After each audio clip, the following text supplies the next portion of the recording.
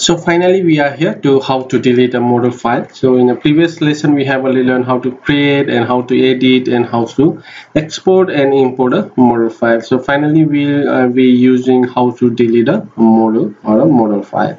So let's go and see what is the command that we are going to use. It's a axutil command, and we'll say axutil delete slash the model and the model name and slash verbose. So we need to be verbose because we want to know what are the elements that is going to be get deleted.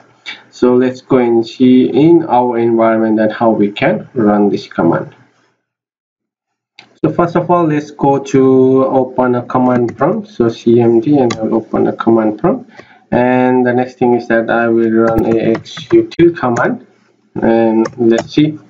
Okay, we have a axutil command, and let's try to delete the model. So axutil, and we will say delete slash model, and the model name is demo1. We'll be deleting demo1 slash verbose.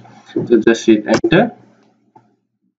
Okay, it says, are you sure you want to delete the model demo1? And I will say yes, and let's go and see what will be the result.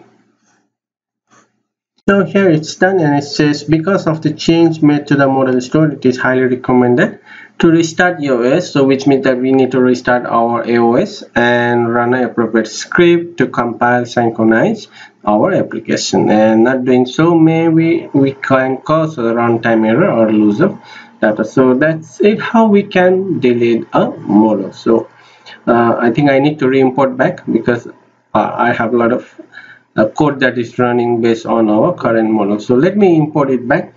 So I will just run axutil command, and I will just say import it back, and I will say slash file. So sorry, it should be slash file, and the file name is in C drive, and demo1.ax model. I will import the same file, and I'll say just conflict conflict. I want to push, sorry, conflict push, and I will say we verbose, right?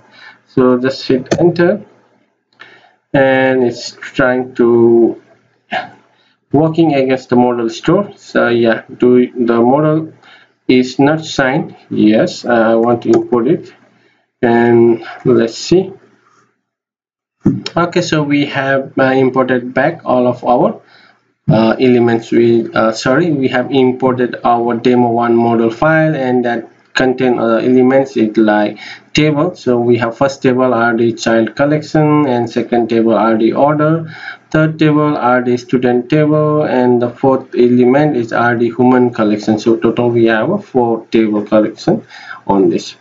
So that's it, how we can import how we can delete the model, and we also import it back. So that's the easy way we can do it. So I will see you in the next video. Till then, have a great day.